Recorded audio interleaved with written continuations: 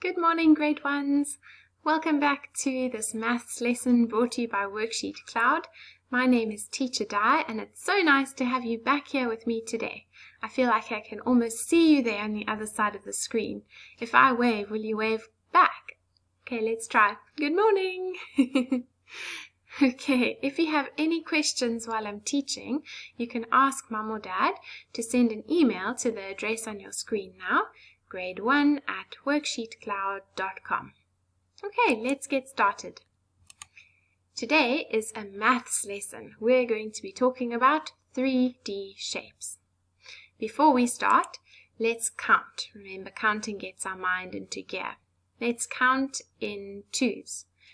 2, 4, 6, 8, 10, 12, 14, 16, 18, 20, 22, 24, 26, 28, 30. Very good. Let's count in fives. 5, 10, 15, 20, 25, 30. Well done. Let's do it again. 5, 10, 15, 20, 25, 30. Well done.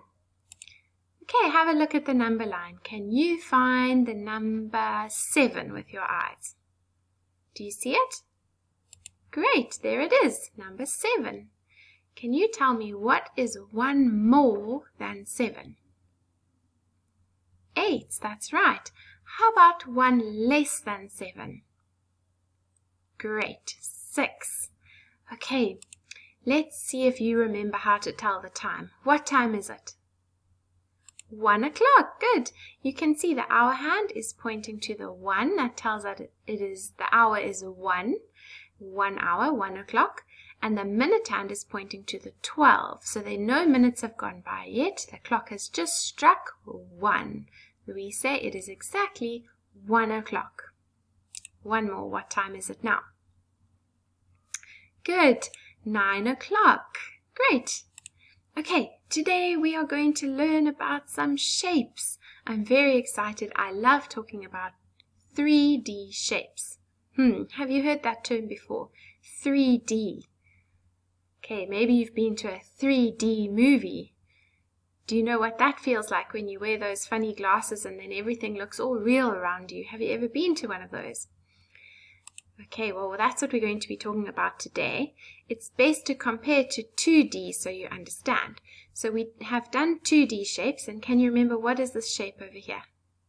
It's a circle, right. What is this shape over here? Square, good.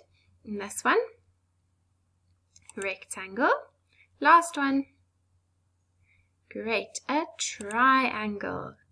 Okay, now these are 2D shapes, which means they are flat. You can't look around behind them or in front of them or turn them round and round. They are flat shapes. They only have 2 dimensions. Don't worry about that too much. Just remember 2D shapes are flat. Okay, we can't look around behind them. Today we're going to learn about 3D shapes, which if you were here with me now, I could hold one up and we could turn it around. We could look behind it, in front of it, under it, over it. It's a 3D shape. Okay, not a 2D flat shape, a 3D shape, which is a round form or shape. Okay, let's learn about one of them. And that is, the first one we're going to learn about is called a sphere. Now in grade R or earlier in grade 1, you might have learned that this is called a ball because it's a ball shape. On the computer, of course, it's flat because the screen is flat. But picture there's a ball in front of you right now that you could bounce or throw or catch. Okay, that is called a sphere. It's absolutely fine to call it a ball shape. But we need to start getting used to saying its real name, which is sphere. Now, sphere is such a funny word, and the reason is that in English, if you have a p and a h, look over here at the word sphere. If you have a p and a h, that makes a f sound. Now, I know most of you wouldn't have done that sound yet, so I'm just going to pretend that there's a f there, okay? And that's how come when we read it, we say sphere. is a S and a F right next to each other. Can you try say a S and then a F straight away? Sphere. I say to my grade ones, if you can't get that right, you can cheat a bit and say Sophia really fast. Do you know there's a cartoon called Sophia the First? Or maybe you have a friend called Sophia. Or maybe your name is Sophia. Well, if you say it really fast, it sounds a bit like sphere. Okay, try that. Sophia. It's a trick.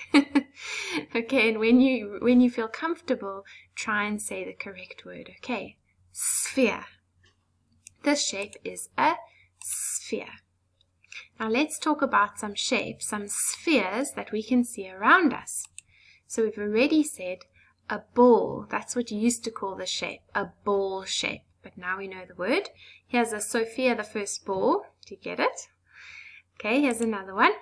Ah, bubbles. Of course, bubbles are in a sphere shape. They are round.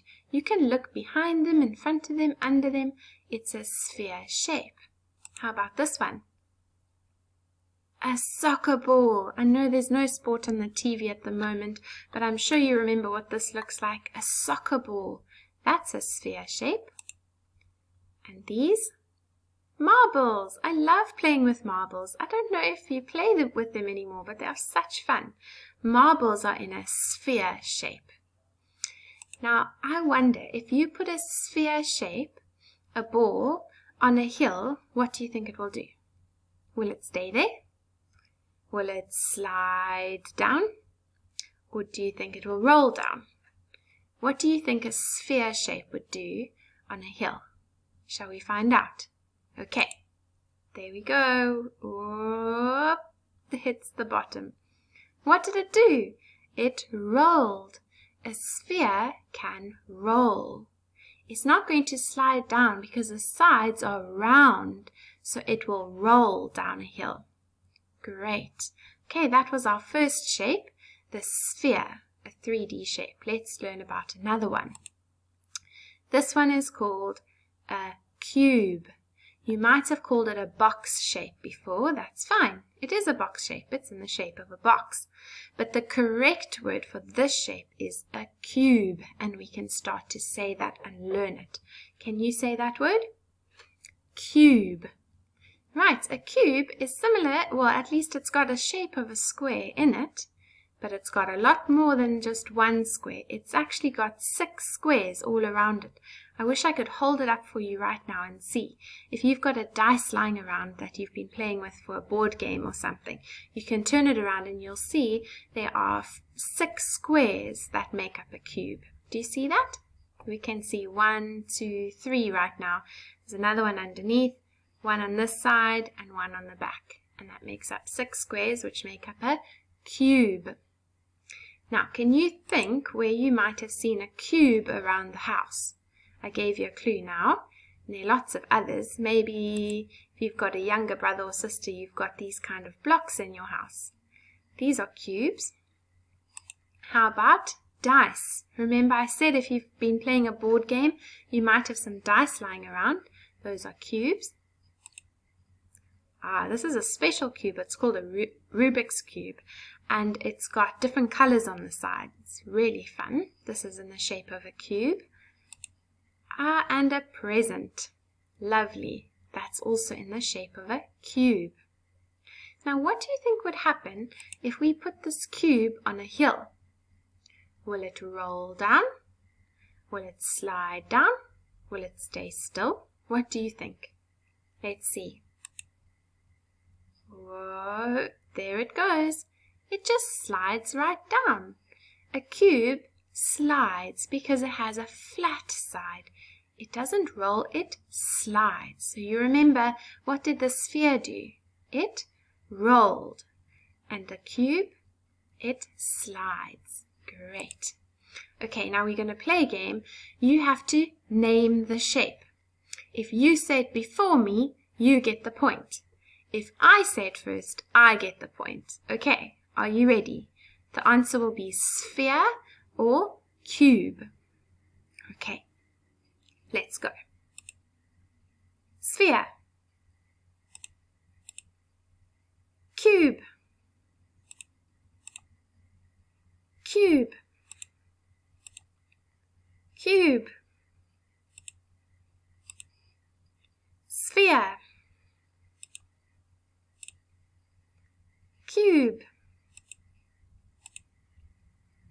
sphere, sphere. Well done. How many points did you get? I bet you beat me. You're a bunch of smarty pants, I just know it. I hope you enjoyed this lesson today as much as I did. You can download the activity that I've prepared for you. You need to cut out some words and then label the shapes. Okay, ask Mum or Dad to download that activity from WorksheetCloud and enjoy doing that this afternoon. Thanks so much for joining me. I can't wait to see you again tomorrow.